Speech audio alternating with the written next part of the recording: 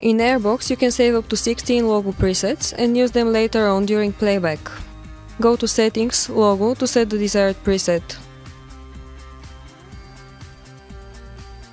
Select the logo preset number. Click Load and open the image you would like to use. The image will appear in the preview area below. You can view and change its position in the screen. Click Apply to save it on the selected position. Change the settings of an already existing preset. To the right, you can determine the logo behavior on startup. Show or hide the selected logo immediately by pressing the respective buttons.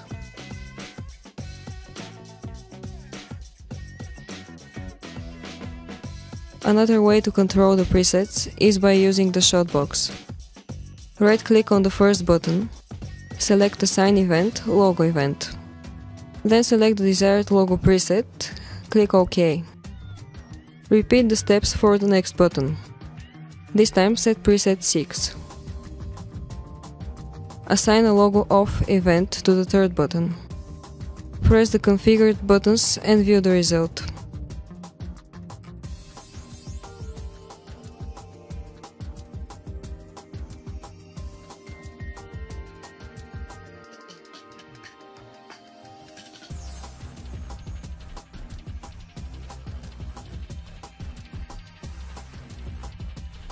Right-click on a playlist item.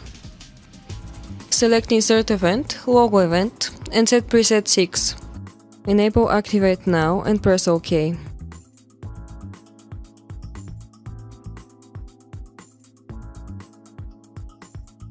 Right-click on another item.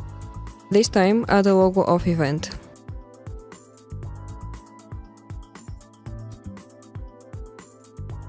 Play the sequence and notice how preset 6 appears in one clip and disappears from the next.